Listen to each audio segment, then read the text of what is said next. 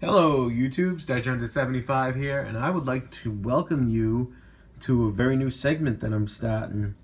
This is going to be StatueHunter 75's Volume 1, first edition of a new segment that I'm going to do called Bags and Boards. Statue Hunter's Bags and Boards. So this is Statue Hunter's Bags and Boards Volume 1. Today is December... What day is today? Jesus, it's December 14th, 2018. And this is StatueHunter's 75's Bags and Boards Volume 1. So, first I went to one local comic shop and I picked up a nice copy of Bloodshot #1 from Valiant. I think RAI or RAW #0 is the first appearance of this character. So it technically isn't this, but this book is worth some money and I got it for a great price. So I was happy to acquire that in the collection. This might look familiar, but it's a modern take on the Demon in a Bottle cover that I recently acquired.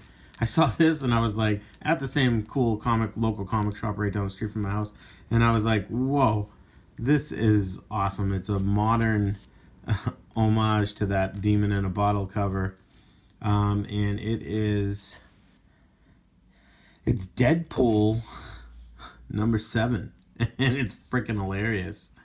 You see Tony Stark with a scruffle 5 o'clock shadow and the bottle of whiskey and the Iron Man helmet, and instead of seeing his own sweaty reflection in the mirror, he sees Deadpool, and it looks like he's sipping, it almost looks like Lady and the Tramp spaghetti out of this frap or whatever, but it's not. I believe that's just a curled sippy straw. He's giving a thumbs up. It's pretty funny. I just had to get that in the collection. And then we have, they had a older copy of Daredevil 164. It was just a price I couldn't pass up. It was $2. It's the origin story of Daredevil retold in this issue, so it's not really super key. I almost thought it was the death of Jack Murdock, Matt Murdock's father, but Daredevil's father, but it wasn't. Well, I mean, it looks like it is, but it's actually the origin story retold. This was just a great cover with the Kingpin like crushing Daredevil in his hand. It's an iconic cover, and it's issue number 170, and it was just ridiculously cheap, so I had to pick it up. So this was just basically an old Conan. I think it's Sal Buscema's first work on Conan, and it's Conan 25. Conan 24, of course, was the first appearance of Red Sonja. I was kind of hoping this was like her second appearance, but I don't think it is. But it's still a cool cover. It was $3. I mean, it's beat to crap, but it's an old Conan comic, and yeah, couldn't pass up for the price. This is another key that was a really good price, and it's basically the first appearance of Madam Web, and it's in pretty sharp condition, so nice key to pick up for the Spider-Man collection, the Amazing Spider-Man number 210. So I was happy to acquire this in my collection. Another cool issue was Amazing Spider-Man 126.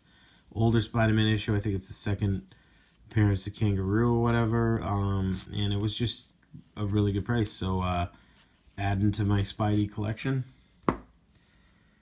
And this is a key speculation issue. It was just a speculation from a website that I read up on about hotkeys to pick up. So Ultimates #1, it was just if the Marvel Universe ever has this team appearance, they're speculating that this would be it in the future, and it's a good one to pick up. So I got it like less than cover price because it was in their back bin. And they had another issue. It's the same issue, but it's thicker. It's called Timely Comics. It's still the Ultimates #1. It is much thicker and has more to it. So it's not a second print. They're both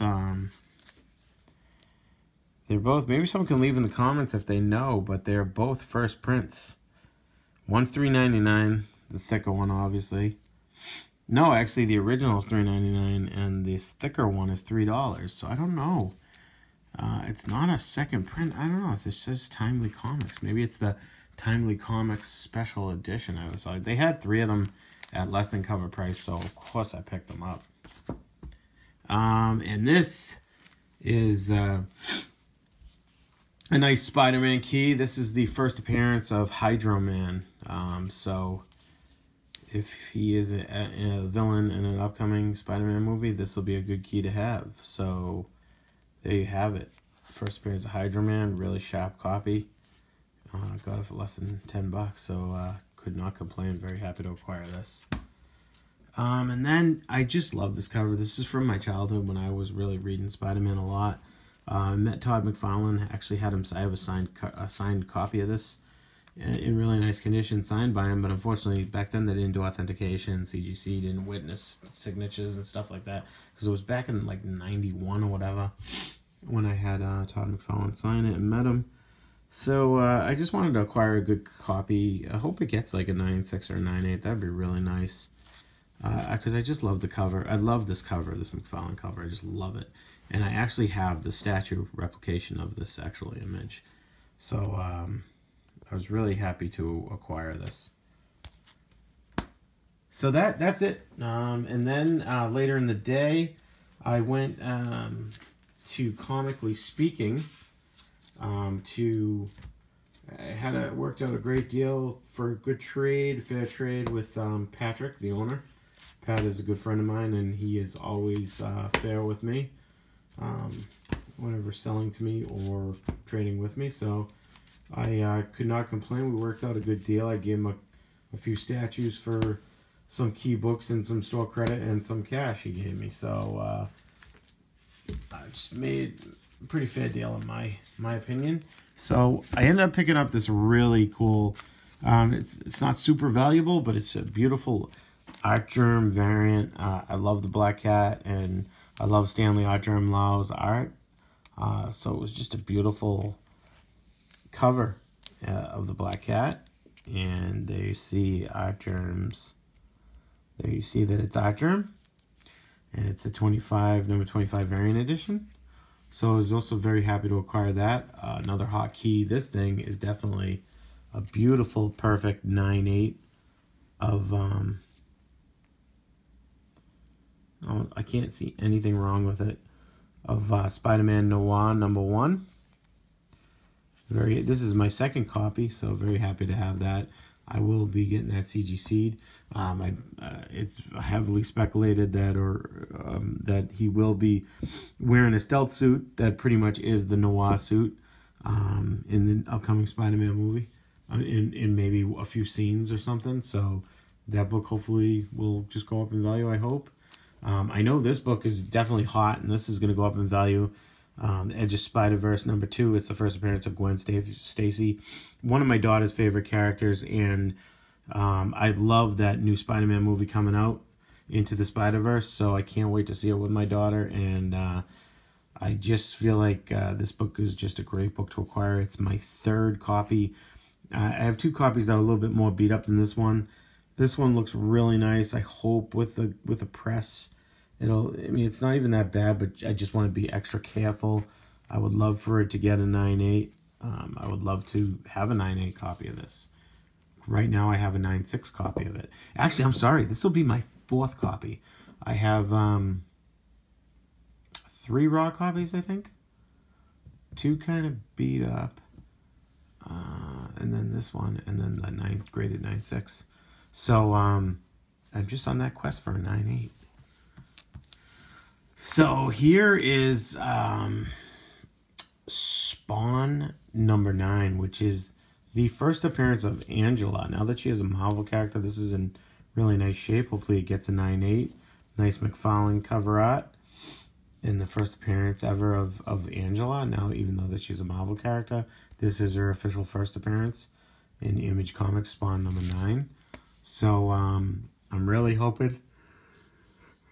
Sorry, it's a little late. I'm really hoping that she ends up in an Avengers movie or something. That would be fantastic, because that'll just skyrocket. And the final book here on Bags and Boards, on this episode of Bags and Boards, StatueHunter's Bags and Boards, is just a really beautiful McFarlane cover.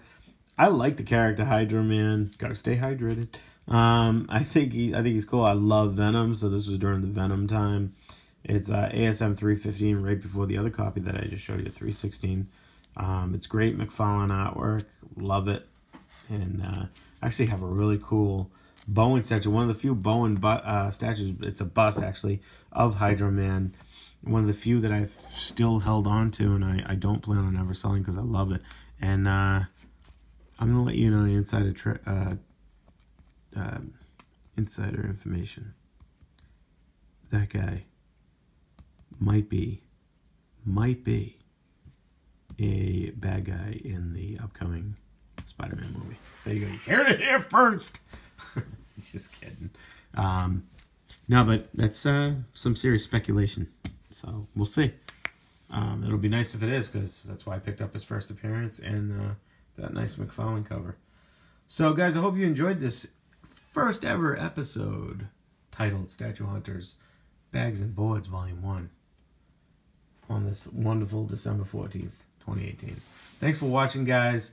Give a big thumbs up, and you know, please smash that like button and subscribe if you haven't already. Love to have you watching my videos. I put them out for you guys. Enjoy your evening. Happy holidays. Thanks for watching.